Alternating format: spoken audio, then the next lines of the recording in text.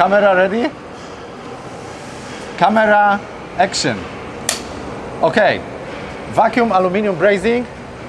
The next chapter of our SECO Talks episode about brazing of aluminum alloys.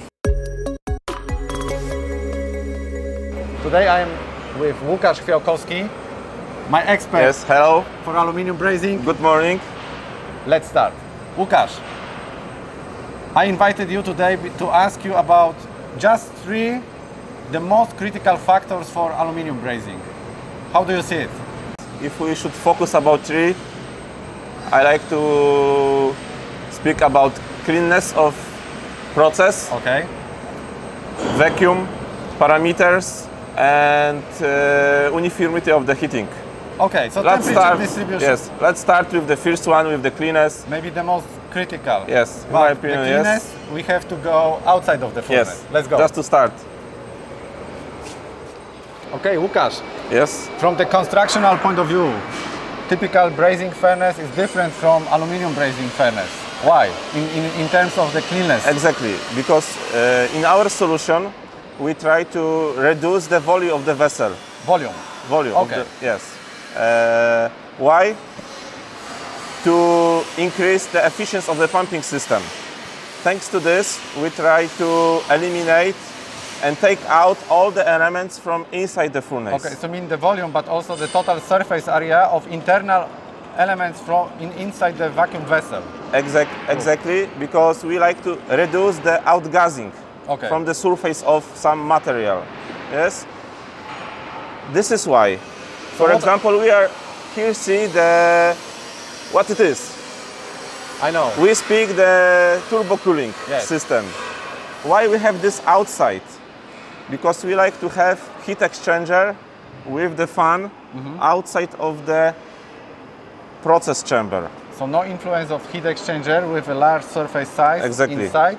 Exactly. And everything is installed And, externally. and also Yes. less volume. Yes. Okay. Thanks to this also that we have everything's outside, we are keep heat exchanger in good condition.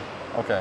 Because during the process, magnesium is going everywhere. Yes, I heard some examples of people doing aluminum brazing in, let's say, typical brazing furnace, and some problems with heat exchangers covered with magnesium. Exactly. Yeah? It's not easy to clean. Yes. And you lose a lot of efficiency of the cooling. That process is longer. Thanks to this, that we have everything's outside, we keep in good condition, in good shape Okay. the heat exchanger, and we have still the same cooling parameters. Summarizing, vacuum aluminum brazing furnace has to be as simple as possible inside the chamber, Exactly. and all possible elements to be installed outside, like external blower with motor, heat exchanger, let's say external cooling system. Exactly. This is what always I try to explain. Inside the furnace should be just the parts and hot chamber. That's all. Everything's what you can remove it, we take out. Perfect. Yeah. The next aspect is that we try to eliminate contamination and condensation of the water, that you can make loading and unloading at hot condition. Okay, so now we have to change our location. Yes. Let's go back to the inside of the furnace. Okay. Good.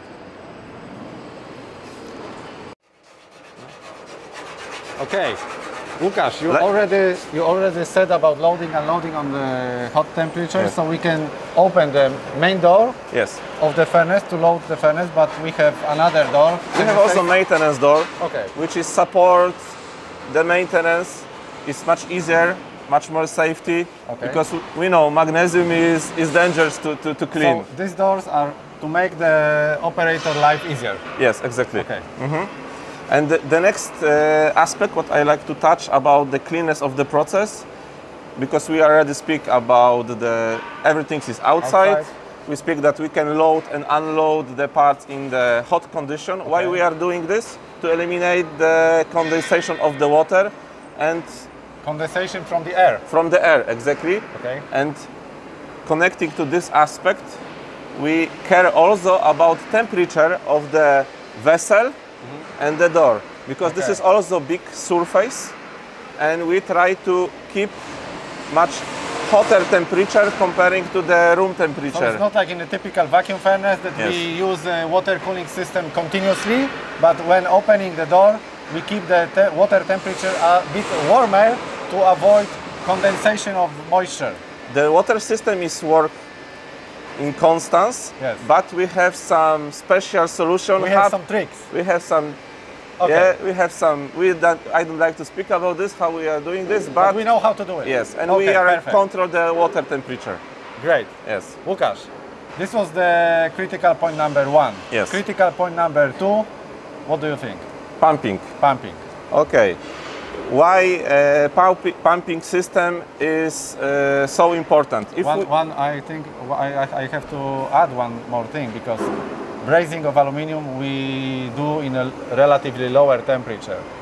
So yes, as far as I know, it's the most difficult step to pump the furnace in the lower temperature. So temperature is not the issue, in my opinion. But if we are looking, look, the furnace is not so big.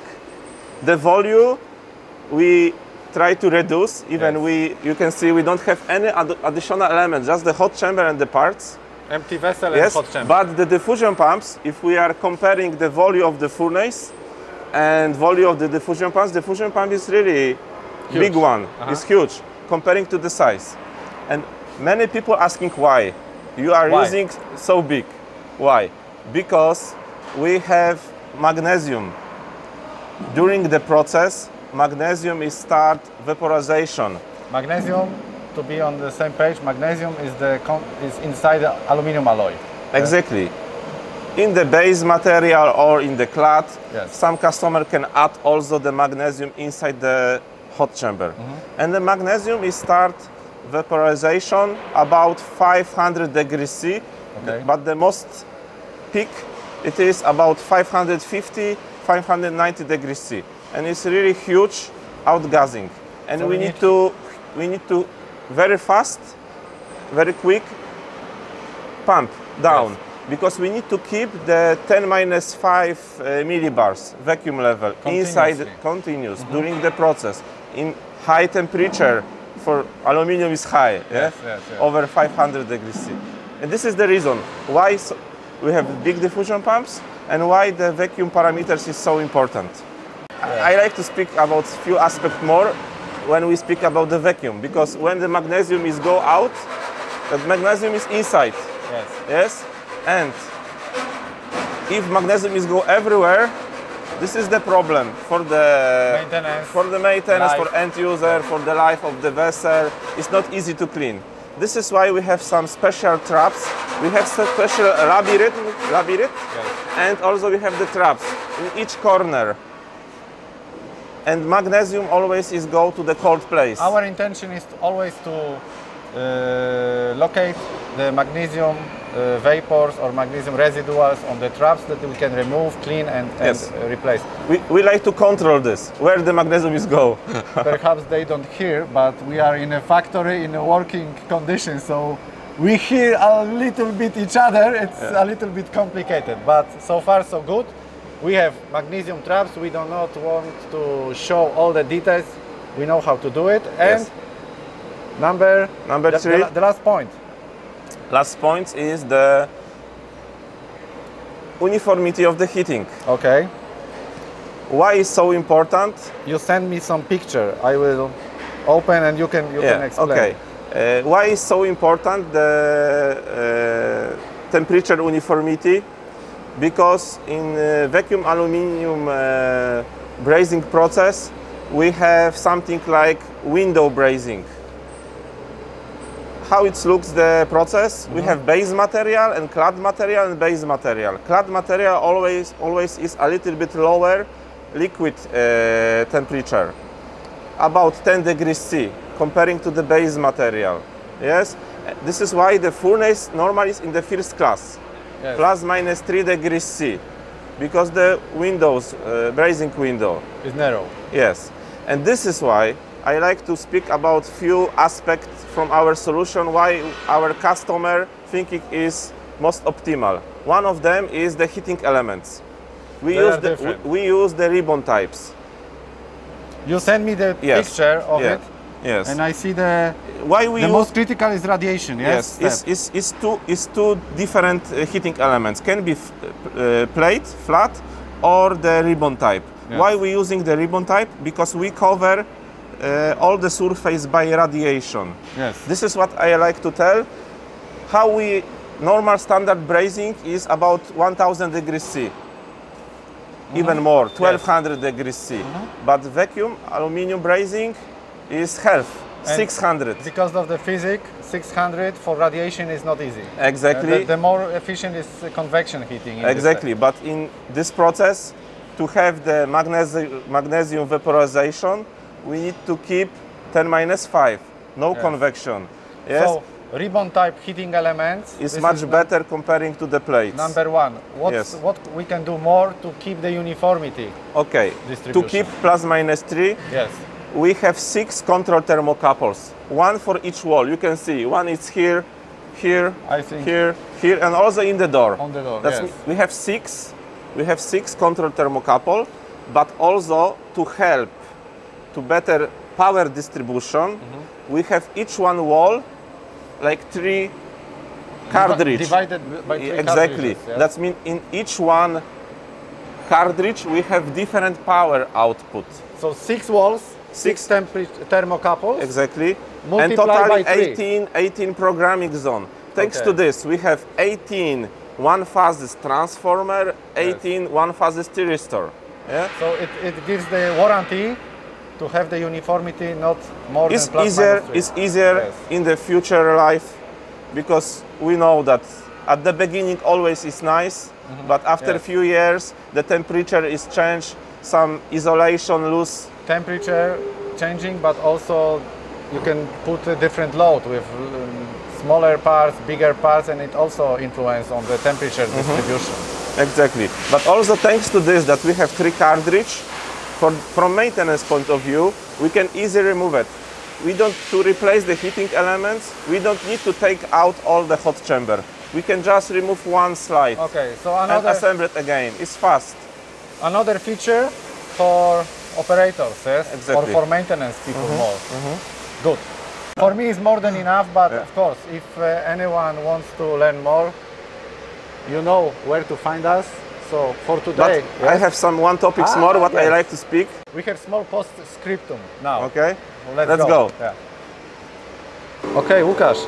Yes. We already discussed about furnace that is already during the production phase for one of our customer, industrial size furnace. And what is this? A little bit smaller. Yes. We are now in our R&D. Okay. And we installed the vacuum aluminium brazing furnace in our R&D department a few years ago to help our customer for develop the process. Sometimes the customer like to start. Yes. And they don't know prototypes or they don't know how to do it. And we are here to help them. Okay. I bring one of the example that we can braze this type of the parts here. We can support our customer with the process parameters, with the profile of the process. We are here to help. Okay. But we invite the people that they like in the beginning of the vacuum aluminium brazing process. So the furnace is the one thing, but also it's important to know that we have people. We have people with experience, knowledge. Yes, exactly. And do the Łukasz, thank you so much for today, for your time. I hope it will be also interesting for you. And that's it for today. Follow our SECO Talks.